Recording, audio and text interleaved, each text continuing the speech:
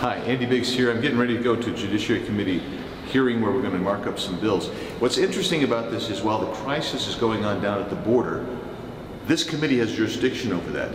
But instead of dealing with that and bringing us Secretary Mayorkas and finding out how we can stop that crisis on the border, we're going to go in here and talk about a Trump-era no ban, which prevents people who are from countries that don't give us information from coming in.